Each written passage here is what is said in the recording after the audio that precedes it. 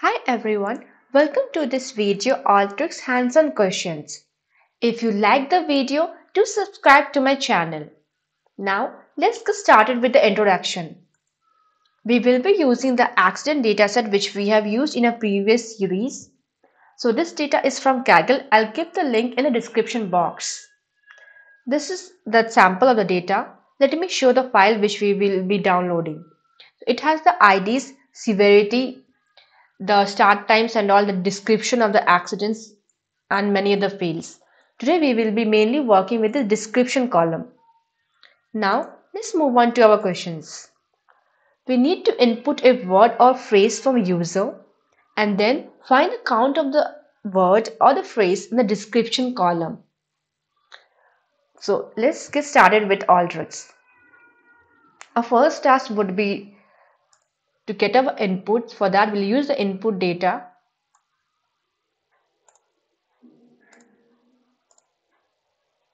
and select our file.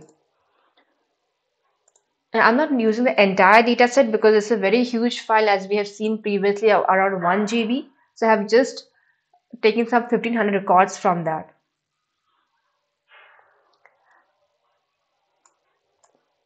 Next would be the user search. For that, let's create a text input. Let me give it a search and let me give it a sample.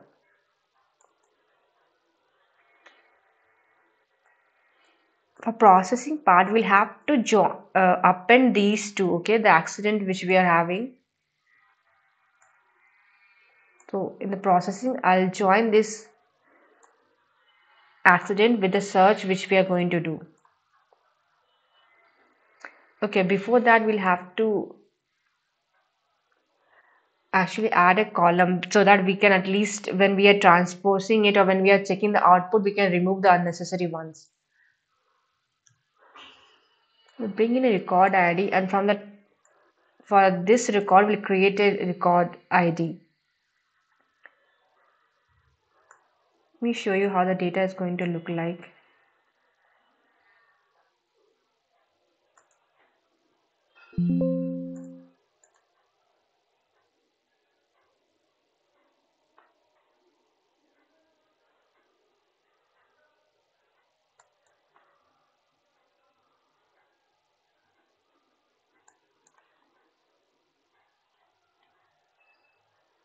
We have start time, and we'll have a record ID for each records. Next thing would be to append this with our search. For append, first we'll append this dataset which we created with the raw ID along with the search, and let me show you the output.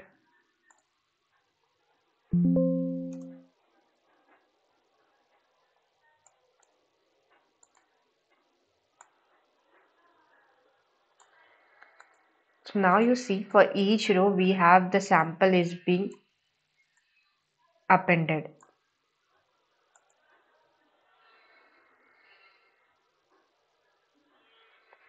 Next task would be to search that string. For that we can use a formula tool.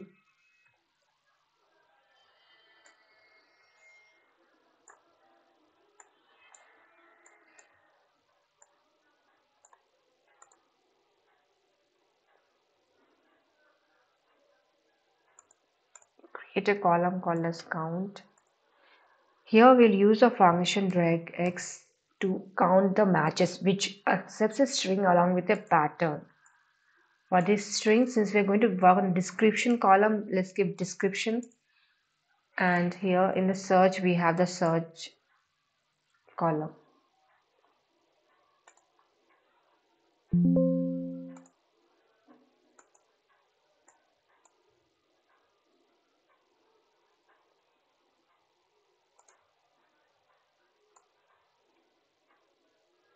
Okay, so since sample is not available anyway, it's giving a count of 0.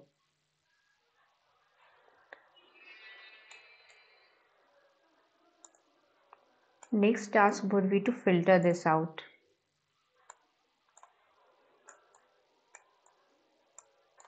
For that, we'll go to preparation and select our filter tool.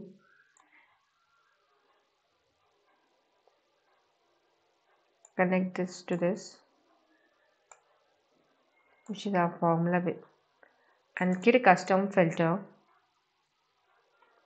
and we'll filter out only the ones which has that search, right? So we'll use contains, where we can give the string and the target. So again, in string and target, we'll have the description and the search column respectively.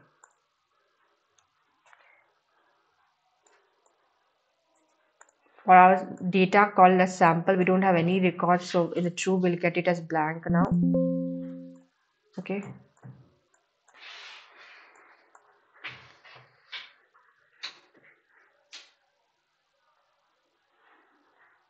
We'll have to do few cleaning here.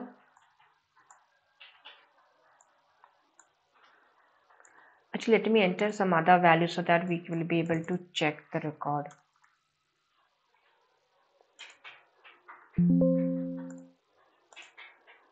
Okay, so once I entered right, we have 43 records which mention where the right search is valid. Okay, so now this is how our format is. We'll just clean this up so that it appeals better. One thing which we can do is we can transpose this. So true input I'll pass to the transpose. So what are the records we need? We need a description.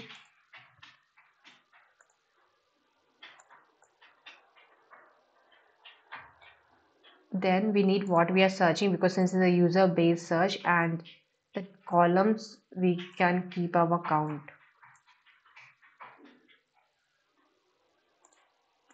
Let's try this out.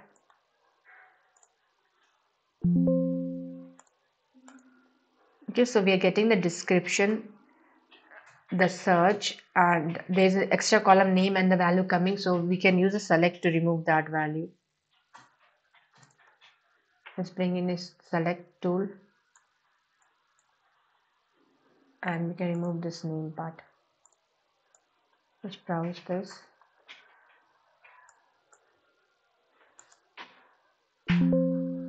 So now this looks correct. Now we'll have to make it based on user right input. So for user input, you can go to the interface tool and bring in a text box. Here I will give search here,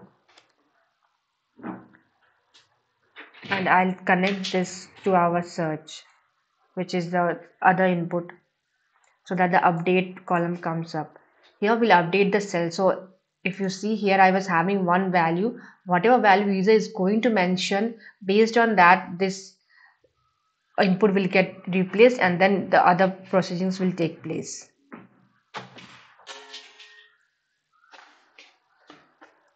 Now this is done. If you see this, a new symbol has come, which is called as analytical app. Since we added it from the interface tool for user interactivity, this has become an app now. We can either run it. If we run it, it will take the default value. If we want user input, okay, we will have to run it as an analytical app. And let's see, we want to display the output of this output, right? So this is the browse 23. So for that, we'll have to go to the interface designer.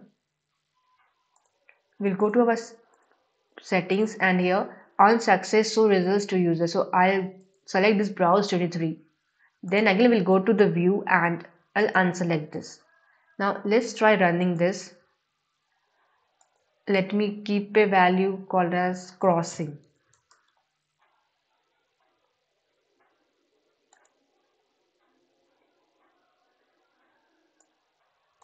So we see 6 descriptions where crossing word was mentioned. We can check this in our Excel. So ID 32538. Okay, we don't have the ID column, right? But it all are starting between this at and cancel. So our value is correct. This is how we can show the output. If you want to store this output and give that file, that also is possible for that purpose. Okay, let me try something else. Let's give left lane. This is a phrase we'll give, and try this again. So now 55 records here are displayed. Okay, so if you see this one,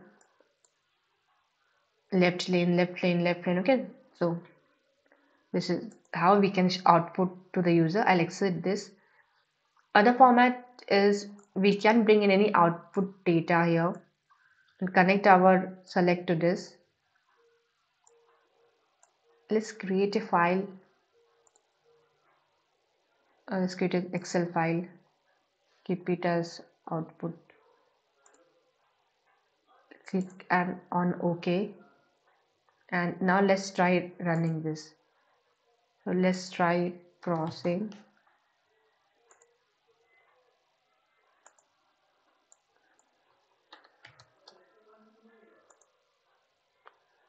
No data file specific. Okay, we'll have to change this back. Okay, because selected here browse. We'll keep the output data. Now I'll unselect this and run this.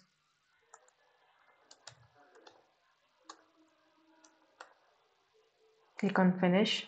Now this file appears and this file will open up here when we click. Click on OK and the file will open. You can see, right, all those records. Thank you for watching.